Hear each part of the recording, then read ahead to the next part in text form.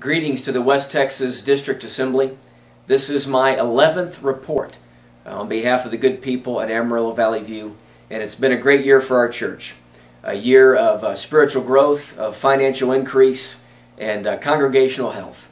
And we've seen God's hand at work across the board in areas of ministry in our church.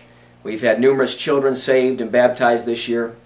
We've seen numerous young people come into our teen ministry, many of them from unchurched home in very difficult circumstances, and find God's saving grace, and some of them find God's sanctifying grace this year.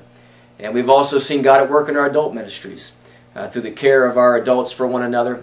We've seen adults delivered from lifelong addiction, and we've had adults who for years suffered with crippling grief who have finally found peace and God's deliverance from that this year. And so it's been a great year, and I count it a blessing to be a pastor of such a great church here in Amarillo. I also enjoy our zone pastors and the fellowship we share.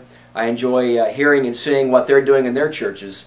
And recently in our local news, there was this clip of Brother Lowell Schmidt and the good people from South Georgia. And do the Harlem Shake.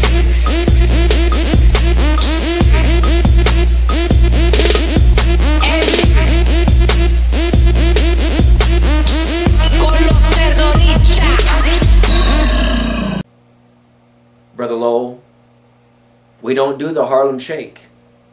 We do the Nazarene Shake. And the Nazarene Shake goes like this. And that's all. That's all the shaking we do, Lowell. Blessings on the assembly.